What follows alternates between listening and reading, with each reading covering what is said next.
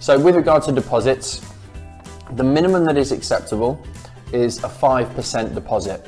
That means that you need to have 5% of the property price in savings. Now with anything, you need to pass the lender's criteria and their affordability calculations. Just because you have 5% doesn't guarantee that you will get that mortgage available, but it's the minimum requirement.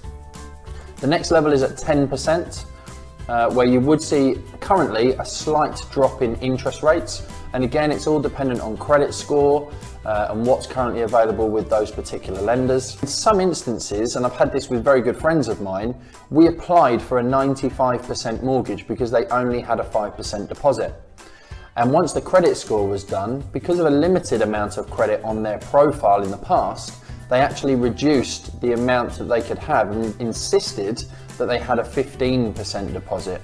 Now again, that's all based on credit score and it's based on their individual circumstances, so this isn't saying that it's going to happen to you.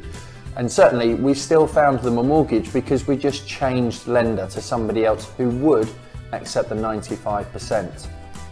So deposits are key. The larger the deposit, the better it can be for you.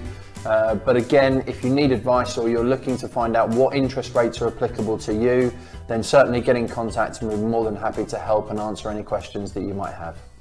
Thank you very much.